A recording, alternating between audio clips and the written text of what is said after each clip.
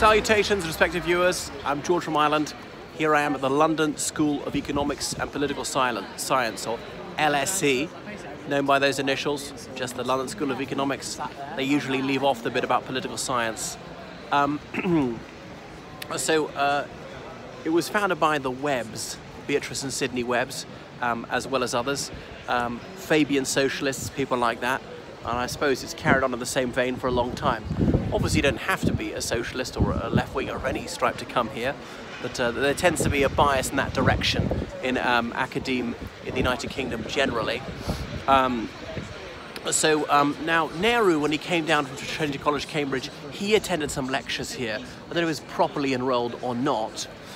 So he's always had a strong connection with South Asia, and there's a strong South Asian contingent at LSE to this day. Usually they're British Indians, British Bangladeshis and so on. Usually they're not directly coming from South Asia, but there are people who are resident in India, Pakistan, Bangladesh and so forth, who come here solely for the purpose of education, are not already living in the United Kingdom. So all these buildings around us are all LSE buildings. So it's very central in London, near Temple Tube Station. Now, as the name suggests, you can only do economics or subjects which are allied thereto. For instance, business studies, mathematics. I think you can do some language courses. I'm pretty sure you can't do Arabic. I did look into it from somebody a couple of years ago, but things change. The motto is rerum cognoscere causa, as in to know the cause of things. And I think a beaver is their symbol, sort of indicating how hard-working they are, especially by the river. And they did have a magazine called The Beaver. The trouble is that's a vulgarity if you're American. But, well, a little bit of a map of it here. Oh, no, we can't really see that, can we? But we're quite close to the Thames. The Thames behind me, not half a mile that direction. We're just north of the River Thames. And you can see, ooh, they're expanding behind me. So if you're a thirsty scholar, you might dip into here, fortify yourself with some spirituous liquor. So yeah, almost everything here is to do with the LSE, all these buildings, philosophy. Now, I don't think you can do hard science. You can't do medicine, dentistry, engineering. And you can do things like history and geography, but I'm pretty sure you have to do it with economics. A bit of that. There's a summer school in July and August. You can come for 2 weeks, or you can come for 2 courses of 2 weeks apiece and do various things like microeconomics, macroeconomics. I know bugger all about economics, so I can't enlighten you there really. So many of them are hanging around here. So it's very conveniently situated. They do have some student accommodation, but not right here, close to the main site. So a branch of Waterstones with loads of books on economics. Anyway, Professor Harold Laski was one of the leading lights here in the early 20th century, well, right until he died in 1950. But he was skewered by George Orwell for the opacity of his prose, for his sentences which were overly long. He was just a prolix author, and there's so many subordinate clauses. These things they were almost incomprehensible. Where's that the idea? Language exists for communication, but Harold Laski didn't seem to think so. It was for the purpose of miscommunication or concealment of his actual views, or is it just clever to write things which are simply impossible to understand? Maybe that's the idea, you know, blinding with science as it were. But this place, it really has caused the world to turn upside down, LSE, don't you think? So it's see what I mean? That was a joke, by the way.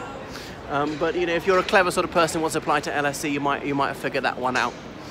So it's got plenty of postgraduates. Up to about 30% of the student body are postgraduates from all sorts of countries, European countries too. There are quite a few Germans and Americans. That Orsag, who was the economics guru of Obama, he was here, for instance. Oh yeah. So just looking on the sort of corner of that building, you can see LSE above the W for Waterstones, the bookshop sign, and all these various symbols of what goes on. There's a students' union as well, where people can socialise, a bar and cafe, and organising various events. Also try and help students with their welfare. If they're stressed out about things, they help them find accommodation. So all universities in this country always have a students' union. Often there'll be like a debating society there, and this is it, a bit of the student union here. Okay, so what a fabulous location it's in. Not very spacious, near Lincoln's Inn Fields, but you can't play sports there. There are 2 tennis courts. Getting a bit difficult to hear. So it's LSE is all around me. Now, who was it? Feroz Varun Gandhi, as in the one who Indira married. Indira Nehru married, as in she became Mrs. Gandhi. He was an undergraduate here. Oh yeah, and I'll show you the way towards that's Lincoln's Inn Fields. A bit of greenery there because we're close to Lincoln's Inn, as in the Inn of Court, where barristers have their chambers. That's to say their offices. And look, the old curiosity shop of Charles Dickens is hard by. If you dipped into his novels, you would have heard about that one.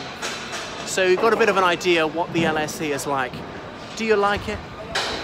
Is it too crowded? It's just a very, very built-up area. They mostly seem like office blocks. It's more picturesque than it used to be when I first started walking around here in 1998. So you can't drive in many of these streets. A lot of this is pedestrian zones.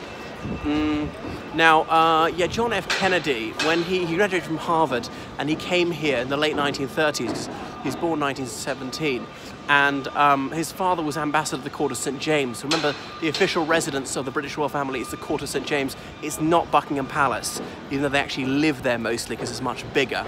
But anyway, so whilst he was here in London, John F. Kennedy, he attended some lectures at the LSE. Well, I could go around and show you more buildings. That's probably enough. Give you a bit of an idea of what it's like. Coming onto a major street called Kingsway. There is a street called Queensway, but that's about 5 miles away. So don't imagine that Kingsway and Queensway are right beside each other. Well, one on top of the other would probably make most sense.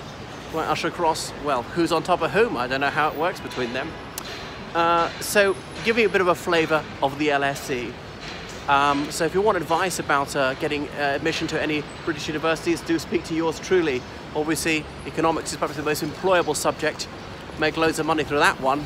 You've got to be good at maths, because one of my students, he wanted to read economics at the LSE. And I said, what are you predicted to get in maths for AS level? He was at that stage when I spoke to him. It was a U grade, a grade U. That is a total failure. Even an E grade in those days, you'd achieve something in maths. But if you get grade U, your maths is so abysmal, you can't be said to have learnt anything. And I said, well, you do realise that economics is a mathematically related subject. There is some maths in that. And the LSE is one of the most distinguished universities in the realm. So there's no way on earth he's ever going to get anywhere near LSE. There's one of the old BBC buildings down here, also part of LSE these days, with that huge statue at the top. And it's got the legend engraved into the stone, nation shall speak unto nation, as in the Anglosphere speak to each other. Obviously, built in the 1930s, when not that many people spoke English. Yes, the United Kingdom, Canada, the United States, and so on, a few of the other dominions, but very few other people did. Like even in India or Nigeria, only a tiny percentage of people would have spoken English in the 1930s. Right, that's probably enough from the LSE. I'm sure it's apposite that the co-op is here, as in cooperative. The Cooperative Society, founded in Rochdale in the late 19th century by these workers saying, well, let's work together and make money, and we each make a share of that money instead of the boss making loads of money, plough things back into the business, sell things at low prices. And so the Cooperative Society was founded. They later many of them joined the Labour Party. So if you remember the Cooperative Society and you stand for Parliament as the Labour candidate, they say you're Labour cooperative, not just Labour. So yeah, you don't have to be of a political mindset to go to LSE, but it was founded by people in the Fabian Society, as I pointed out. All right, that's probably just about enough about the LSE. So make sure you're following me on everything, on Twitter, on Instagram, on Facebook. Contact me for Skype lessons in history and politics and religious studies, and geography, French, law, and choose me as your tour guide in London, because I can make it very witty, and I can include lots of adult jokes if you wish, or I can make it more appropriate for children if you've got wee ones with you. So here we are, closer look at this bit. Oh, sorry, that's part of King's College London, not LSE, I remember now. Okay, I'll switch it off now. Toodaloo.